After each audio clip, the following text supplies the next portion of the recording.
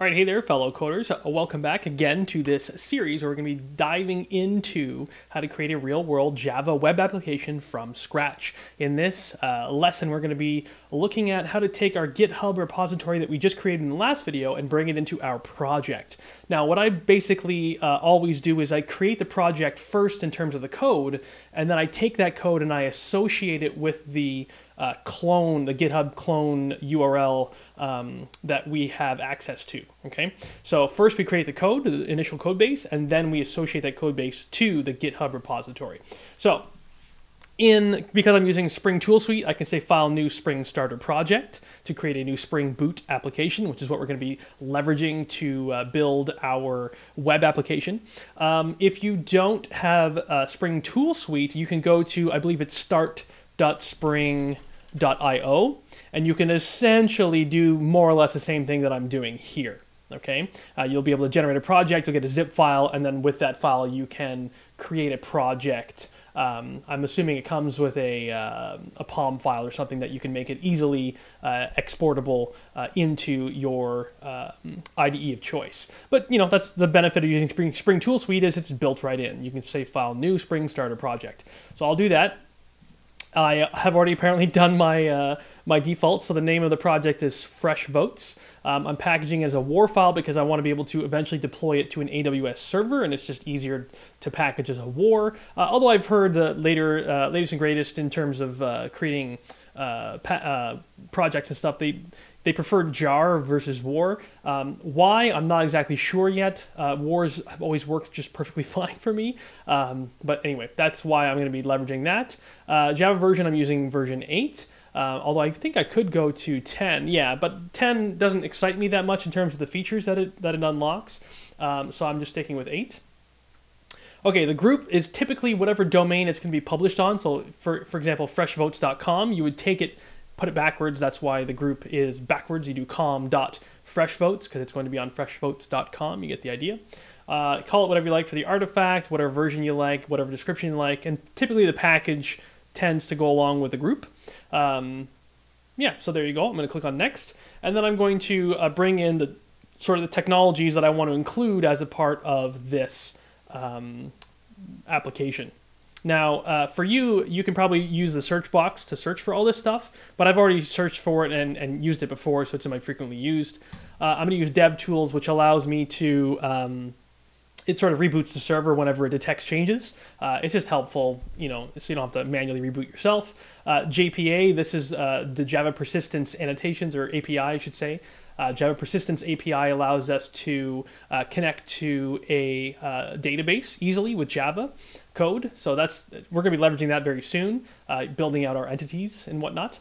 MySQL is essentially just bringing in the database driver so that it can connect to a MySQL database that you'll need to have installed on your computer. But it does support other SQL versions. We have well, a whole bunch. So you see all the different versions, SQL databases that it supports. I use MySQL because 1, I'm familiar with it, and 2, it's free, and 3, there's a whole bunch of support for it already on the internet, and it's never served me, or ill-advised me, or what's the word I'm looking for? It has never done me wrong. So there you go.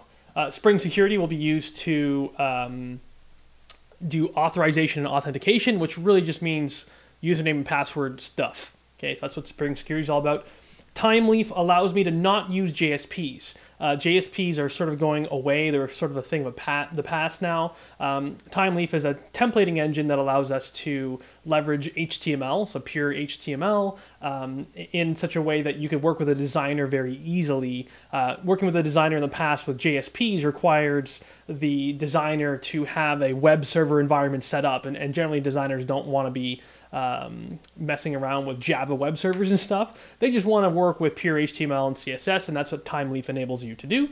And then web, this is essentially allowing you to bring in all the web stuff, so web MVC, controllers with models and views and whatnot. And that is something we'll be diving into later, but that's a very, you know, that's essentially the Spring framework, and also obviously being able to build out REST services and so on and so forth. So that's very helpful stuff. So I'm going to click on finish, and it's going to create my project. So this just basically creates the entire project structure inside of my IDE, and it gets it up and running so that, as you can see here, it brings in the application, which uses the Spring Boot application annotation. It brings in a servlet initializer to do all the good stuff that it needs to do. It brings in a test directory as well. That's a source directory, so we can actually, this is going to run actual integration tests and so on and so forth. So this is, it just sets up our project structure so that we're sort of ready to go out of the gate. So now we need to do that second part, which is tying it in with an actual whatchamacallit, the GitHub repository that we had. So let's go ahead and plug that, or I'll show you how you can plug that in with the Spring Tool Suite. So all you're going to do is you're going to right click, you're going to go to Team, you're going to go to Share Project, and then I need to shoot, I forgot one step. Can I just create the repository from here? No, I can't. So sorry. Go back. We need to go to the GitHub or the Git view, which is available if you don't have it already. It's available in Window. You go to Show View, you go to Other, and just type in Git. Okay, and that'll show you the Git repositories view. So you can go to Git repositories. I have a bunch already, but don't worry about that. Go to the your GitHub, copy your download URL, and then you just paste it right into the Git repository. So I right click and say paste, and then it fills everything out for you. If you need to, you fill out your user authentication information for GitHub. This is your GitHub login information. I'll say next. And I'm just bringing the master branch because that's the only branch that's been created. I'll explain branches in a future episode, and I will say finish. So that will bring that into my list of Git repositories. Now I can go and right click on the package, say team, share project, and then I can select where to go, FreshVotes from the repository list and say finish. Okay, so there you go. Now I've associated it with that repository. So now it's obviously detected a bunch of changes because the repository is blank, but yet what we have here is not blank. So for the initial check-in stuff, I'll use the IDE's built-in team viewer stuff to commit the changes. So if I right-click, just do that again, right-click team, then you click commit. You have your changes that you can see that are unstaged in your list. This is kind of it's kind of really annoying to use this built-in view. I'd recommend that you use a different tool, and I'll get to that different tool in a future episode as well. But for now, I'm just going to pick and choose the files that I know I want to include in my project. Okay, and so basically what I'm doing here is I'm selecting pretty much any file that's not in a strange directory. So this one actually isn't a strange, it's in a target directory. I wouldn't include anything in a target directory, and I wouldn't include anything, I don't anyway, that has the .mvn or .anything. So, and I usually also don't include the git ignore, but you could include the git ignore if you like.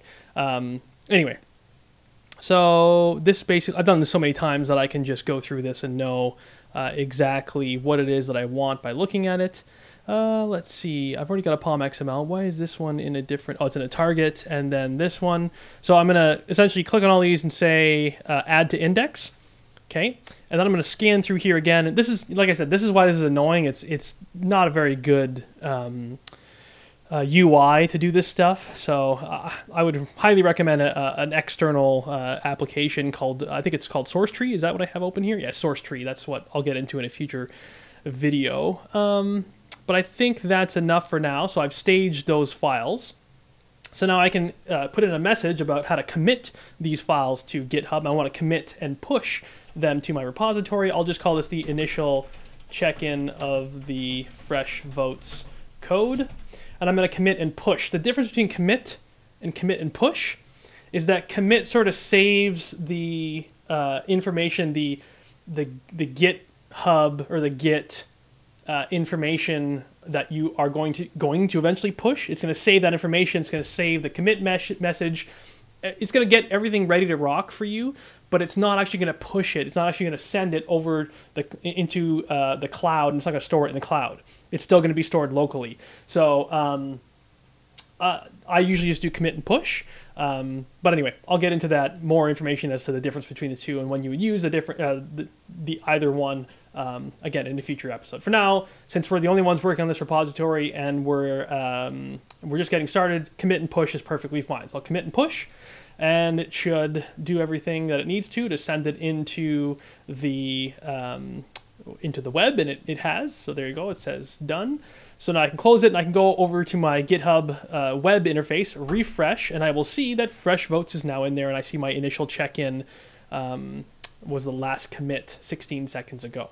So there you go. Now we've got our code base here associated with the master branch of the FreshVotes GitHub repository, which is great. And we've actually checked in our changes and pushed them into onto the internet. So we actually have our changes there, so now other people can check it out, like yourself. I guess I'll include information on how to check that out in something either below or above this video. I'll have some information on how to do that. So there you go. Cool. Now we can move on to the next video where we're going to, I guess, get into the creation of entities. And then I'll probably talk more, either in that video or the next one, on how to use source tree to do all this GitHub version control stuff. Sound good? So looking forward to seeing you in the next video. Take care of yourself. Happy learning.